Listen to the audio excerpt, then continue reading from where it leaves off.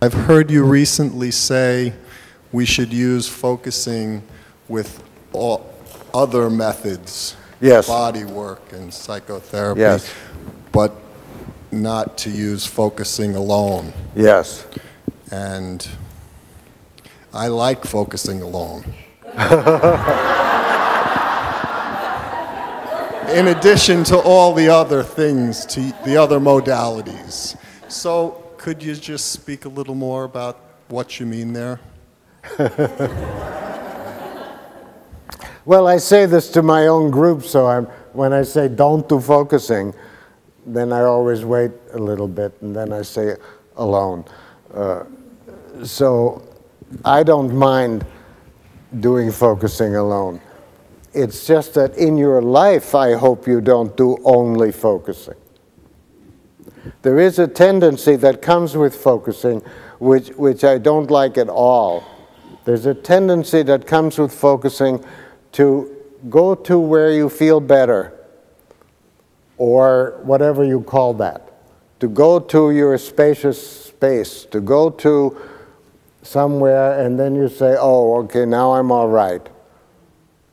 And there's a tendency not to take the action, not to make the phone call, not to confront the person, not to go for interaction, not to move your body, all these other things, because now you're okay. And that's not a very good thing that happens there. And I've always been looking for years, how can we have 7 steps? How can we have an action step? It ought to be that you lead directly to action from the fact that now you're freed up to do it.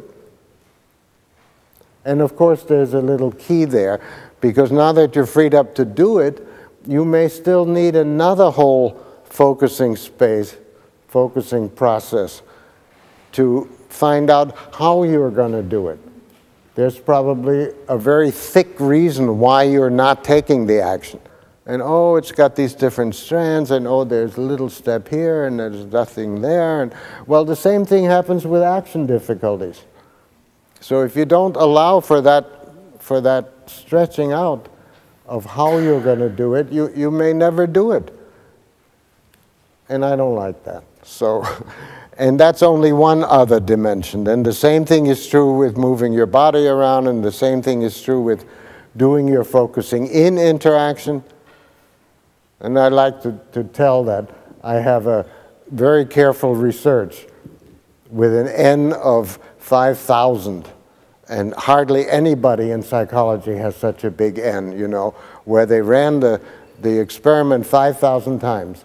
And it comes in the reliability of it is point, I don't know how many zeros. I test the same subject on the same day, under the same circumstances, the same temperature, the same moisture, the same diet. Everything is controlled.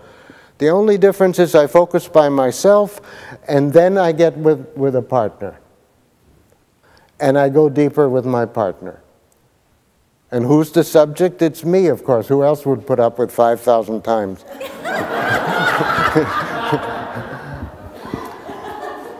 So just because focusing works by yourself, that doesn't mean that you wouldn't go deeper and different if you do it in interaction. And sometimes the interaction can be with a person who doesn't add anything. They're just there. Sometimes they add something, and that's crucial. And so that's talking now about what? About action and about interaction with somebody, a partner, and about moving your body around, and then there are other dimensions like that. Don't do without those. That's what I mean.